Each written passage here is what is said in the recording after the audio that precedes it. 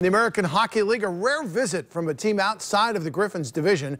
The Belleville Senators are in town for a pair of games. First ever visit to Vandal Arena. That is Filip Zadina, back from the World Championships. And boy, he was fantastic tonight. Poke check here, and then he takes it on net and scores. Boy, he beat the entire Belleville team practically. Ninth of the year, made it 1-0. It's a 1-1 game in the second period. Jake Chelia's shot pass. Zadina scores his second of the night. 10th of the year, it was 2-1. They trailed 3-2 late third period. Zadina cross ice to Chris Terry, the one-timer. We're tied at 3. This game goes to a shootout. Griffins lose 4-3, but they do pick up a point.